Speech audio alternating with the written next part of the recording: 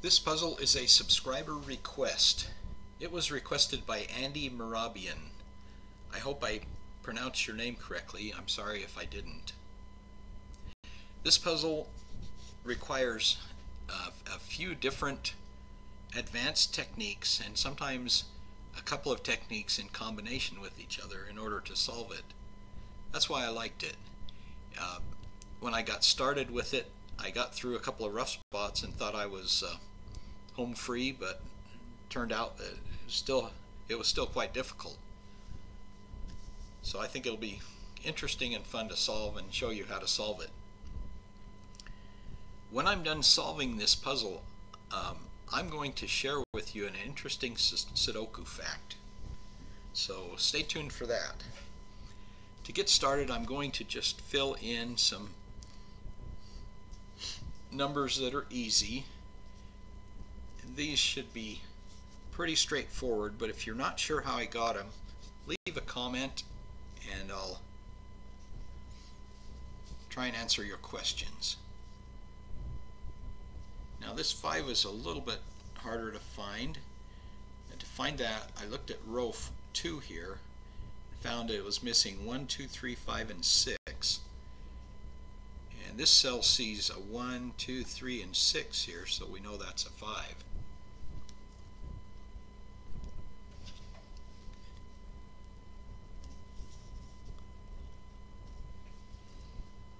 Okay, now we're pretty much done with the easier numbers. Now I'm going to place an 8 right here, and you may ask yourself, couldn't this be an 8 right here?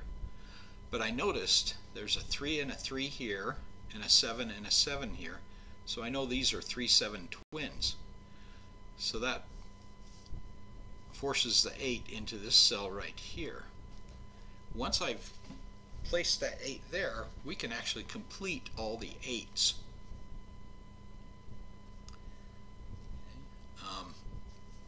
Now this one I know is an 8 because of double row elimination.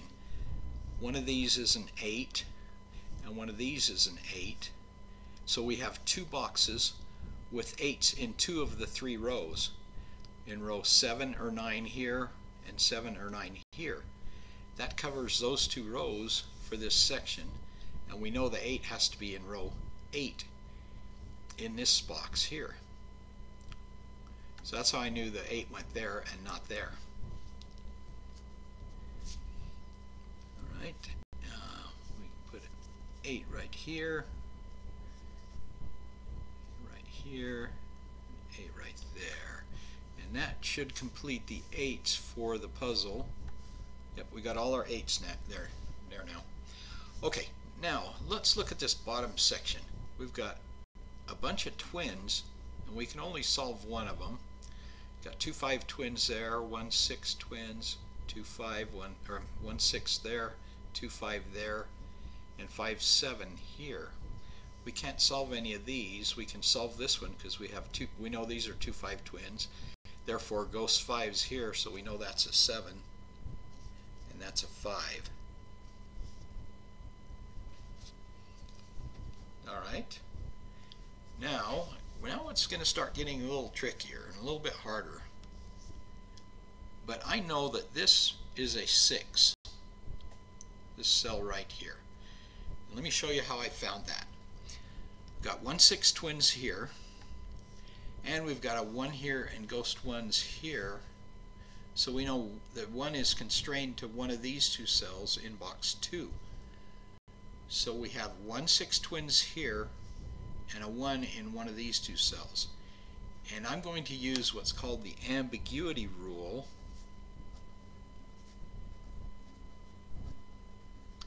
If you're not familiar with that rule, go to sudokuprimer.com and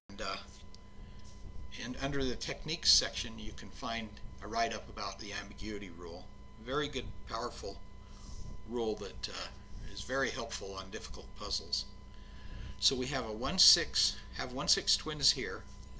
A 1 goes here or here, and because a 1 goes here or here, and we have 1 6 twins there, we know that a 6 cannot go here or here. So that constrains the 6 to one of these 4 cells. The 6 can only be in one of these 3 cells in box 1 here because of that 6. So that covers row 1 and row 3 in this section. So we know that the 6 has to be in row 2 using double row elimination again. It has to be in row 2 in box 3. And we've got a 6 there, so we know the 6 goes right there.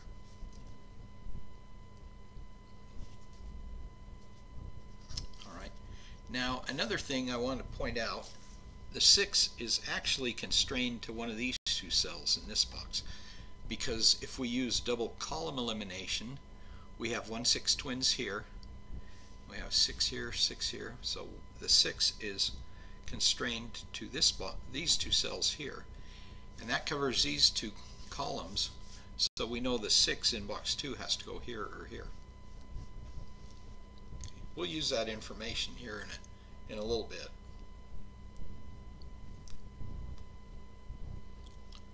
Alright, we can see that there's a 5 missing right here,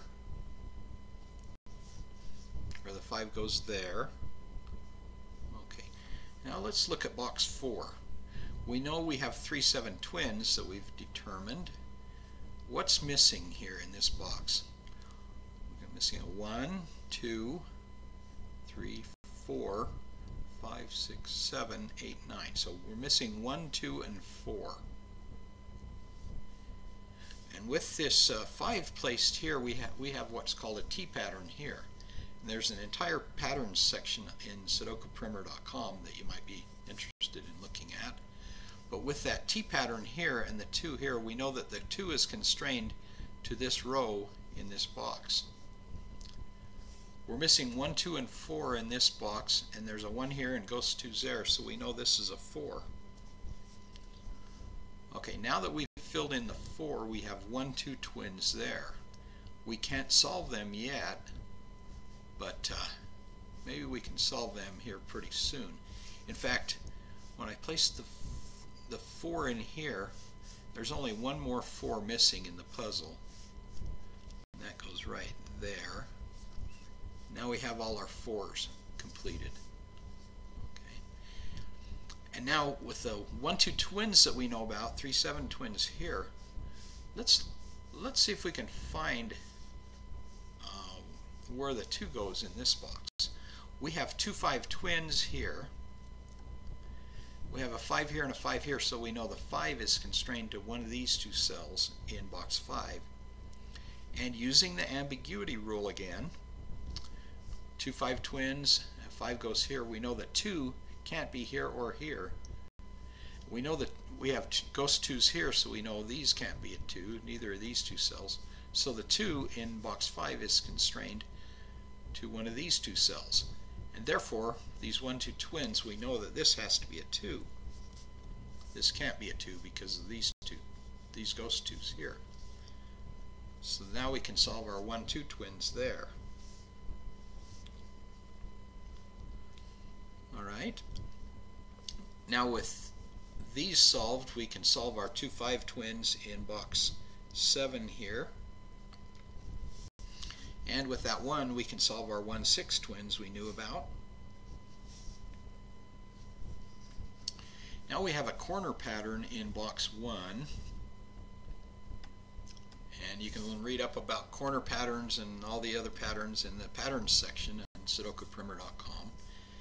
If we have 2 numbers in this column outside of this box that's not already in the box, we know that these are those 2 numbers. Got a 4 and an 8 that's already in there, but we have a 5 and a 1 that isn't. So these are 1 and 5 here. We can solve them. Okay, now we just have a 2 6 twins left in this box.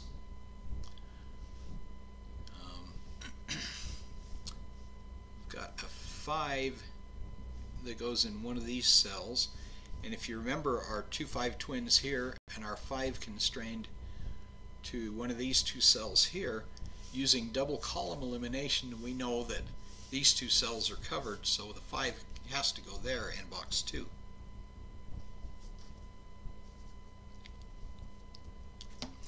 All right, now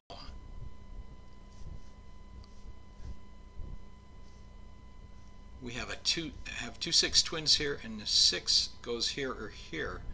So we know that 2 can't go here or here, so it's constrained to one of these 3 cells here. But that doesn't help us really find which cell it goes in. But let's look at this row right here. We're missing 1, 2, 5, 6, 2, 6, 9. And we've got, so this is a 2, 6, or a 9. There's a 9 there. We know the 6 is constrained to one of these 2 cells, so we know that's a 2. Now that we've filled in that 2, we can solve our 2, 6 twins there, and we can fill in this 6 right there. And we also know that that's a 9.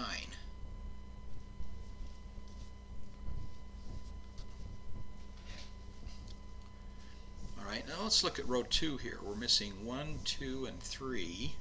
Got a 2 there, so that's a 1 or a 3. 1 and 3 twins.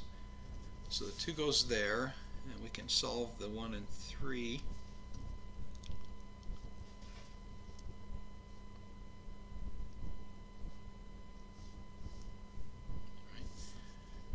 Now let's see, we're missing a 2 and a 9 in this column, and there's a 2 there.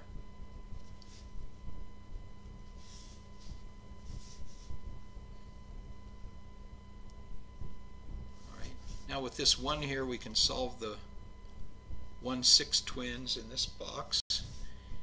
And with this 2, we can solve the 2, 5 twins in box 8.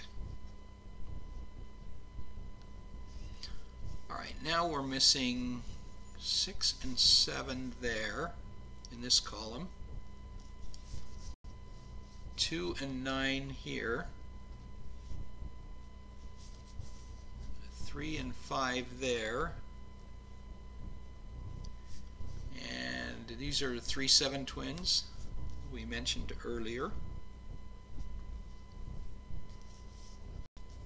Right, and these are 3 and 7.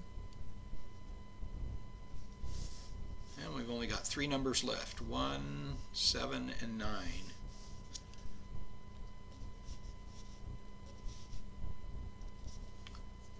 And we've got it. All right. Well, using the combination of techniques a couple of times helped us find, let's see, the 6 up here, and there were a couple of other, combination of tricks here to find the 1 and 2 twins here, and there were a couple of other spots that were kind of difficult that we were able to get through. So, well, I promised that I would share an interesting Sudoku fact with you. And here it is. You've probably noticed that some puzzles, some Sudoku puzzles, are missing a number at the very beginning. Like, here's an example. In this puzzle, there's not a single 7. That's pretty common. You've probably noticed that before. All the other numbers are there. 1, 2, 3, 4, 5, 6, no 7s, 8, and 9. So that's pretty common. But did you know that you cannot start a puzzle can't be solved if 2 of the 9 numbers are missing? I mean, it might be able to be solved, but you will have 2 solutions. And having more than one solution for a Sudoku puzzle makes it an invalid puzzle. Let me illustrate that here. Let's say if we took there are 4 1s in here. There's no 7s. If we took these 4 1s out, and we could still solve the puzzle with the 1s missing, we could put the 7s in the 1s positions and the 1s in the 7s positions, and that would make the puzzle invalid because there would have two solutions. So you will never see a puzzle, a Sudoku puzzle, at the beginning with more than one number missing. So I thought that was kind of an interesting fact, something interesting to think about. So, well, thank you for watching. I appreciate your support and your subscribing to this channel and all your comments. I enjoy reading the comments. So thank you for sharing Sudoku with me. I'll see you on the next video.